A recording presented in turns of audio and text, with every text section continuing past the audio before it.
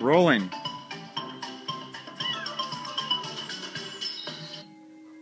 The village of Dragon's Hollow had been under attack for almost a year now. Every week, the evil dragon Zakuma would raid the village and steal its food, taking everything he could carry.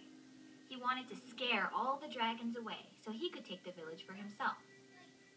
All the dragons in the village were too frightened to face big, scary Zakuma. With his expert flying skills, no one in the village was a match for him, and everyone was too scared to try. Everyone, except for one little dragon named Atishi.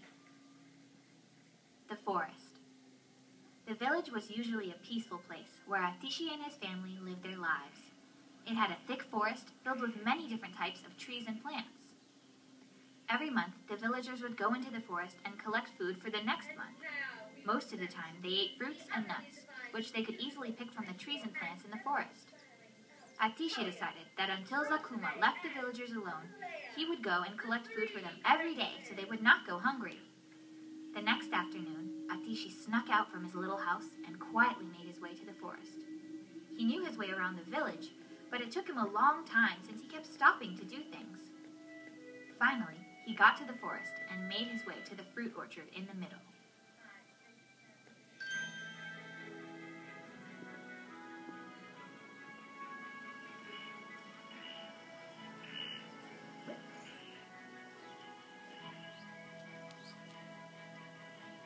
Yay! You're doing great! That's it! Keep it up! Good job!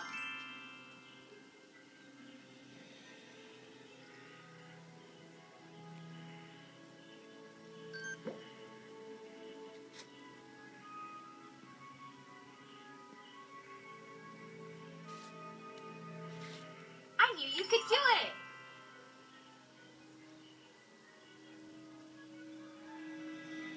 I knew you could do it! No one could have done it better. The water tower. After Atishi was sure he had enough fruits to feed the village, he quickly began walking back to his home.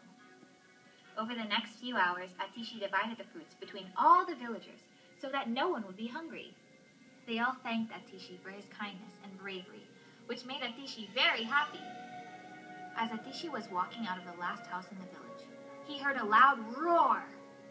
He looked towards where the sound was coming from and saw that the evil dragon Zakuma had attacked the village's water tower. He had made large cracks appear on the outside of it, and Atishi knew that if he didn't rush to stop the water tower from cracking, the whole town would be flooded.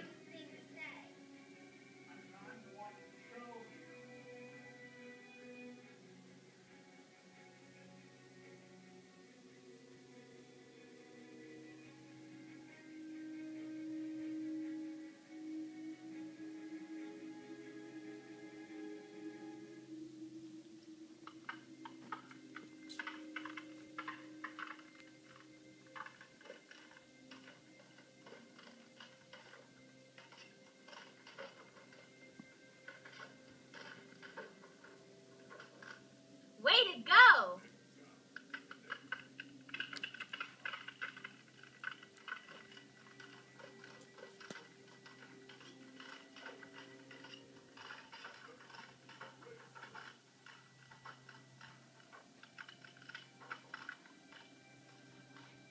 That's it.